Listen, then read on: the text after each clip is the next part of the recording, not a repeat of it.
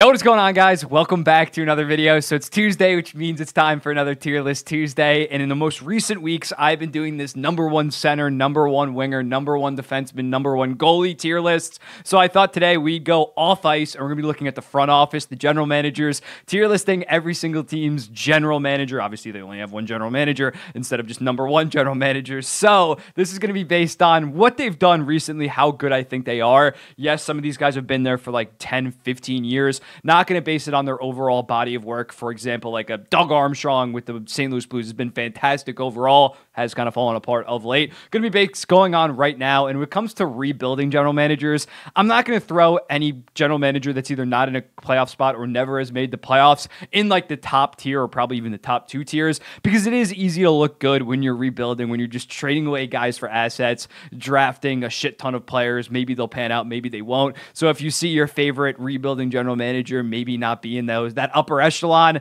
that's the main reason why it's kind of unfair to compare a general manager that's been highly competitive, keeping his team competitive, versus a guy that's is on pace for 72 goddamn points, but his players look good. Maybe they'll be good in 2 to 3 years. So that's some logic behind it. Here are the tiers: elite, very good, solid, and meh. And up first, we have Barry Trotz. It's only his first year, but I'm going to throw him in good. They had a very good offseason. I thought they did a good job in the draft. Obviously, that's to be determined. But when looking at them, their big two big moves this offseason was clearly signing Ryan O'Reilly, 4 years, $4.5 million. He's going to go for 65, maybe even 70 points while making only $4.5 million. Gustav Nyquist has also been fantastic. So although it's not this long track record, and although buying out Matt Duchene, I still think it was kind of the right move in terms of long-term, even though he's looked fantastic. I don't think he'd look that good on the Nashville Predators. So I think Barry Trotz has been a good general manager overall. Bill Armstrong, not Doug Armstrong. Actually, no relation to Doug Armstrong. I'm going to throw him in solid. I think the Arizona Coyotes are building the right way. They have a very bright future. They have maybe even a top 5 future in the entire NHL for me. But considering this recent collapse, they're no longer really a competitive team. They're not there quite yet. I think this offseason is going to be really important. He's going to have to make some big moves, especially after he signed a couple one-year deals last year that were whatever burgers. This year, he's actually going to have to make this team competitive. And if they're not above an 85, even definitely above an 80-point team, but hopefully above 85, then there's going to be some real heat on him in terms of they've been rebuilding for the past 3, 5, 6, 7. They've made the playoffs once, and it was only the COVID playoffs back in goddamn 2020. Bill Zito, got to have him in elite. He's been there.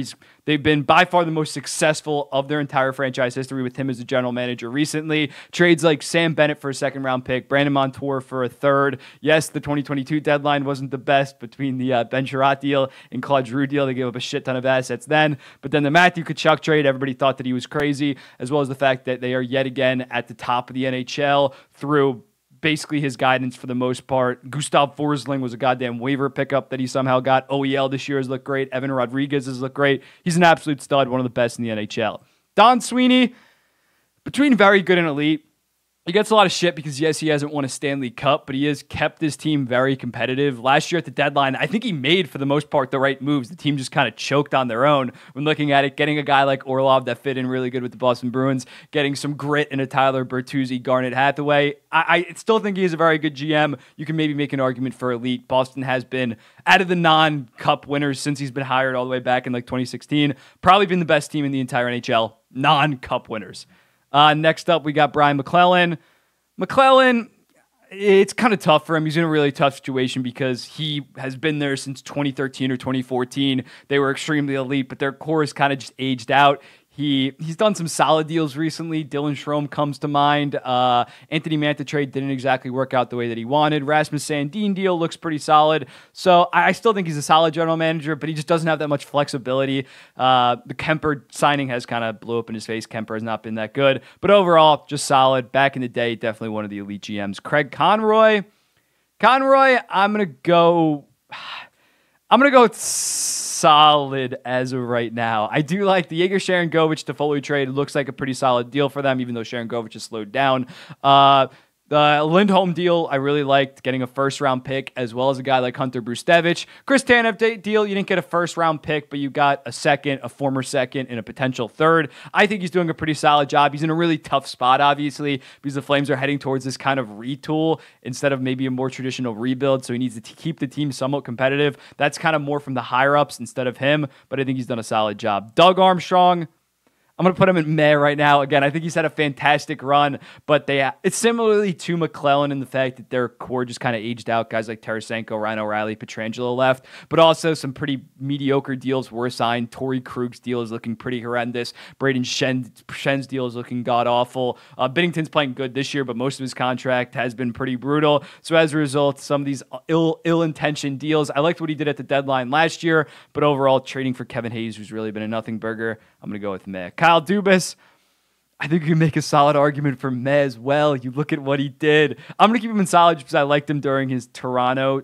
No, I'm going to bump him down to meh. Screw it. You look at it. Erik Karlsson trade wasn't that bad. He's playing pretty good, but to trade for Erik Karlsson this summer, put your balls on the table and be like, we're going all in this season, and then now it comes out that you're trading Jake Gensel, you're basically waving the white flag. That is an absolute disaster. Signings like Ryan Graves has looked like absolute shit. He gave Noel Achari like multiple term. He's basically nothing beyond an okay fourth liner at like $2 million for the next 3 years. Lars Zeller also got a long-term deal. I've been really disappointed in the moves that Kyle Dubas has made. And as a result, the Penguins are one of the most desperate, worst outlook teams in the entire NHL. When you look at the expectations were easy playoffs with an Erik Karlsson, it has been a disaster. Lou Lamoriello, I'm also going to go with meh. The overall Lou tenure as an Islanders fan has been very successful. Obviously, 5 playoff series wins, 4 times making the Eastern Conference Final, and then the one like Final Four. But right now, you look at last offseason, Scott Mayfield's 7-year deal at $3.5 million. That's one of the worst contracts in the entire NHL.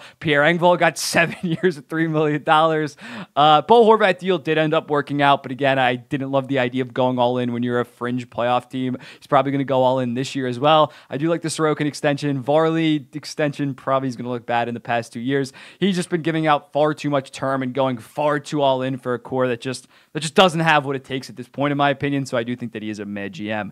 Kevin Adams, a year ago, was looking very promising after locking up guys like Tage Thompson, Dylan Cousins on very team-friendly deals with only $7.1 million. But you look at some of his additions most recent offseason. Eric Johnson, bad.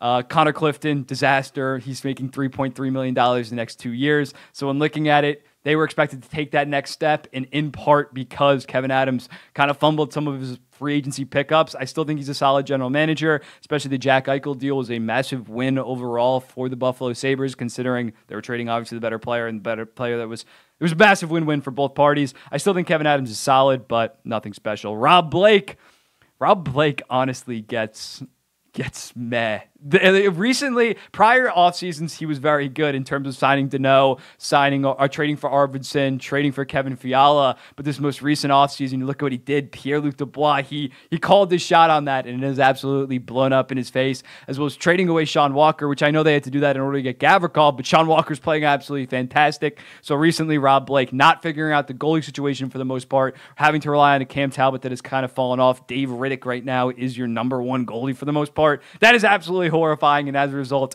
I don't see the Kings as a legit contender come playoff time, which I was expecting them to take that next step and be on the same level as a Vegas and an Edmonton. Has not happened. Rob Blake kind of has failed the team. Yzerman, I think you got to have an elite. I've doubted the Yzer plan before. I always thought Yzerman was definitely a good general manager. My thing with the Yzer plan was I didn't think they were going to have like the best future in the Eastern Conference, which I still maybe would say. But when you look at what Yzerman did, I almost said Yzerman. When you look at what Yzerman did this most recent offseason, Alex Lyon, 2 years, $900K. He's been fantastic. Sprong, 1 year, $2 million. He's going to put up like 45, 50 points. Got this bear 1 year, 4.15. Comfort deal's looking pretty solid. People really doubted that. He's been okay. I'm forgetting one other dirt cheap deal.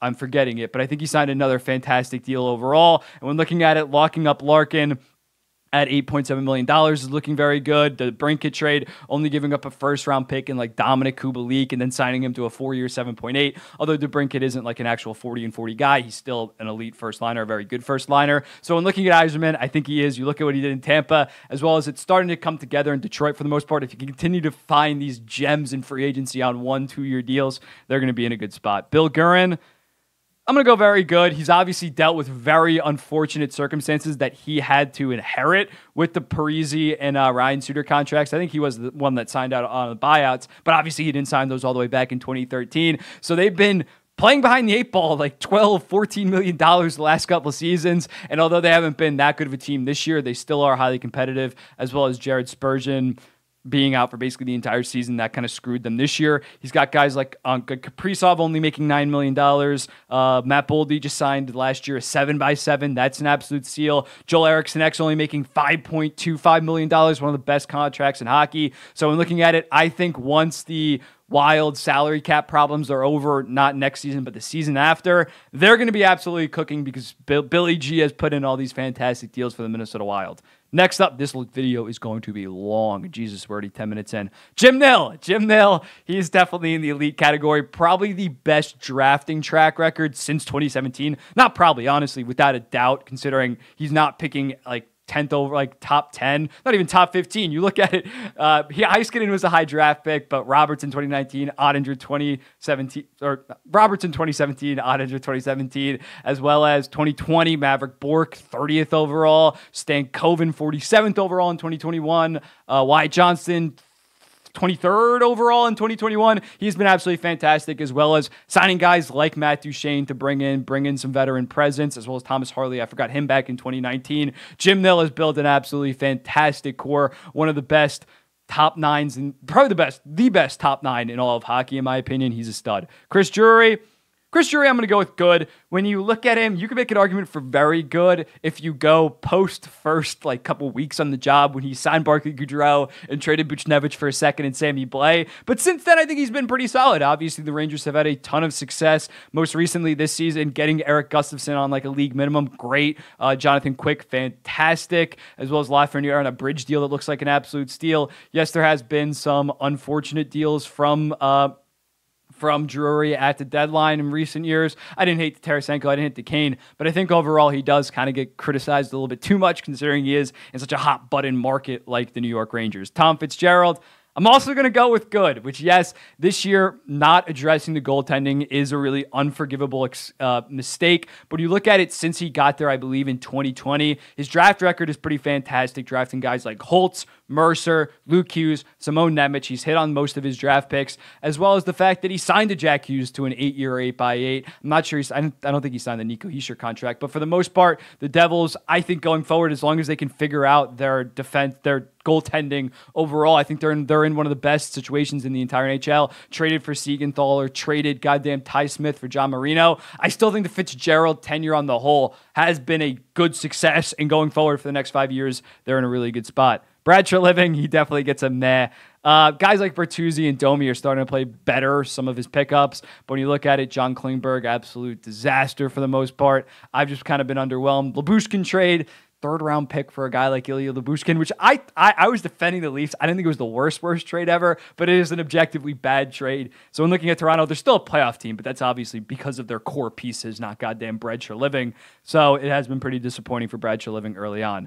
John Davidson, the Columbus Blue Jackets interim general manager. I'm just going to throw him in solid right now. It's kind of unfair. I think I have Steve Staios. Let me actually get Staios. I'm just going to throw him in solid. Probably shouldn't even be on the list if I'm being honest. Staios is going to be the full-time guy, but he hasn't really done jack shit. And John Davidson, I assume at 71 years old, not going to get the full-time job after the season. Can't really grade those guys. Don Waddell is tough because the Hurricanes have been, similar to Boston, probably since 2017, the most successful non-cup winning team in the entire NHL. But I think that's more Rod Brindamore, if I'm going to be honest. Don Waddell has not addressed the finishing problems on this team. And as a result, I'm not sure that they have the firepower to go on an extremely deep run. The number 2 center position has not been found the past couple of years. Goaltending is still a question mark. Kochetkov maybe could be that guy, but going into it, Anderson injury definitely has hurt them a lot, but that has kind of been a mistake, as well as Dmitry Orlov's contract, $7.75 million to improve your defense core when your defense core is already one of the best in the entire NHL. That was a head scratcher in the moment I said as much, and especially looks bad now when you kind of have a second-line center problem as well as a finishing problem overall. I think he's been solid, though. The Svechnikov extension, very good. Sebastian Aho's 9.75 extension, very good, as well as them having a pretty solid draft prospect pool. But I think this team, the last 3 deadlines, they basically done like really nothing at the deadline. He needs to be more aggressive. He needs to attack the problems on this team, and I think they would have a chance to win the Stanley Cup, but right now he hasn't in any given season, even though they made the Eastern Conference Finals a couple times. Kyle Davidson, I'm like, again, he's a rebuilding deep in a rebuild. And as much as tanking, they tanked for Connor Bedard. That was the plan. At the end of the day, that was more of a ping pong thing. I can't say Kyle Davidson was a genius for deciding to tank in 2023. Everybody was. He has been very good, trading Brandon Hagel for 2 first-round picks. Fantastic work, fantastic asset management. The McCabe. Because again, Chicago has not done anything besides really Connor Bedard. Kevin Korchinski's looking good. Lucas Reichel has been a little bit disappointing. Right now, I'm going to put Davidson in solid. No, I'm going to move him up to good. He's done. I'm going to move it. But I don't think any of the rebuilding guys should be in good or very good.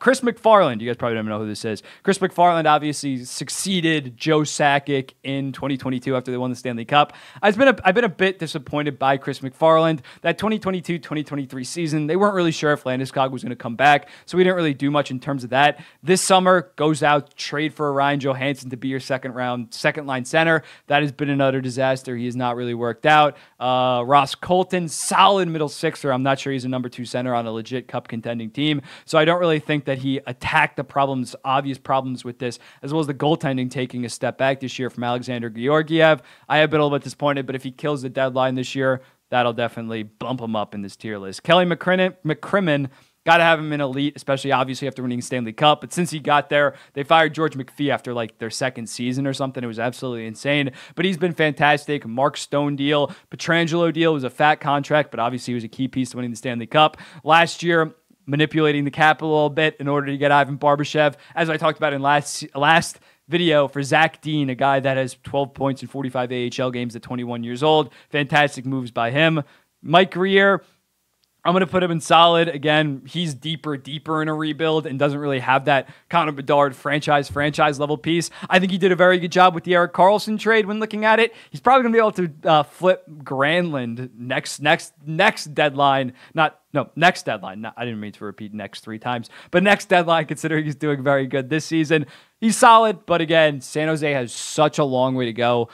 Chicago's also has a long way to go, but they're probably a year or 2 ahead just because Bedard's NHL ready. San Jose is a long way to go, and a lot can happen in that stretch. Patrick Allvin, I'm going to go with very good. You look at it, although most of them this year is just their guys that were in there before Allvin got there. He really retooled the bottom 6 this offseason. Obviously, some of the defense core, like a Carson Soucy and Ian Cole. So he came in. He made a bunch of changes. He didn't change the overall core of this team, but put the depth pieces around to be a high-level team this year. Goes out, get a Casey DeSmith, who's actually been pretty ass the last 5 or 6 games. But for the most part, besides 8 goal games, has been okay. I think Allvin has been a very good general manager. The Lindholm, actually, I might bump him down because that Lindholm deal is looking pretty bad. I'm not going to lie. Yeah, I'm going to bump him down. He's good until they've only made the playoffs once under him. I'm going to bump him down to good as of right now. Julien Brisebois, I'm going to still go with elite. Yes, the Tanner Jeannot trade last year was kind of another disaster, but when you look at this guy's track record overall with the Tampa Bay Lightning, they are getting up there in age, so it is kind of hard for him, but right now, he's one of the guys that I would trust with my goddamn franchise. I think the track record is undeniable. Ron Francis, solid. It's definitely going to be interesting to see what he does at this year's deadline. I personally probably would sell on most of your guys, get some assets. I feel like this core right now is not really good enough in Seattle, in part because he had a pretty average trade deadline most recently. So Ron Francis, perfectly okay. Kent Hughes, I'm going to go with good. Another guy kind of like Kyle Davidson. They haven't really done shit, but I think a lot of his deals have worked out pretty well. You look at the Caulfield extensions, Suzuki's extensions are looking very good. Slavkovsky, everybody doubted that pick. He's playing fantastic of late. They got an elite prospect pool with guys like Reinbacher and Hudson. I'm going to go good right now. Denny Briere as well gets a good nod when looking at it. Philadelphia this year kind of came out of nowhere. They had a lot of depth pieces. Will Briere trade at this year's deadline? Definitely to be seen. I think he should probably trade it to Sean Walker. Don't give him goddamn $4.55 million. But overall, Denny Briere has drafted pretty solid. The Cutter Gauthier thing was obviously very unfortunate for him in the Philadelphia Flyers. Did he draft Gauthier? Yeah, he did draft Gauthier in 2022. No, he didn't. He did not. He did not draft Gauthier. But still, that wasn't his fault. You can't really fault him for that because he didn't draft him, and obviously Gauthier just wouldn't even talk to them. Kevin Cheveldayoff, I'm going to put him very good. Trading away Pierre-Luc Dubois was a fantastic move by him. Got Gabe Vilardi, who's been straight up better this year, a second-round pick. Alex Iafallo, as well as last year at the deadline, Nino Niederreiter for a second-round pick. He's been a key piece for them, as well as Sean Monahan this year. People kind of laughed at them for giving up a first-round pick. That pick's probably going to be like 27th, 28th overall, unless they make the Western Conference Finals. It'll be even later. And when looking at it, has like 8 goals in 13 games right now. It's absolutely insane. Ken Holland definitely gets a meh. He's pretty good at the deadline when looking at like Matthias Ekholm kind of trades, but overall, some of his offseason moves, some of his extensions have been just unacceptable, like a Jack Campbell, like a Darnell Nurse, and it has really hampered the team. And then Pat Verbeek, I'm gonna go good, just because I think the Anaheim Ducks still have like the best prospect, especially with the Cutter Gauthier trade this year. That may really elevated him in my opinion. They have one of the best prospect pool, probably the best prospect pool in the entire NHL in my opinion right now, as well as, and that's not even counting guys like a Pavel Mintyukov, like Carlson, McTavish, all of their young guys. That's not even part of their stuff anymore. They are absolutely loaded going forward, and Verbeek's a major reason why I believe he got in there in 2021 or 2022, and he has really elevated the Anaheim Ducks to now having one of the best futures in the entire NHL. So yeah, this is it. I'm gonna stick by it for the most part. I'm trying to think. Maybe I would move. Who else? Who can I move? If you know what I'm saying, these are just teams that have kind of disappointed in my opinion, or general managers. These are rebuilds or just like perfectly average. These are good rebuilds or teams that are highly competitive. Very good. I think it's fair. You can maybe move some good to very good, but I'm going to keep it the way it is. Let me know in the comments, what do you think about this? And I'll be seeing you in the next one.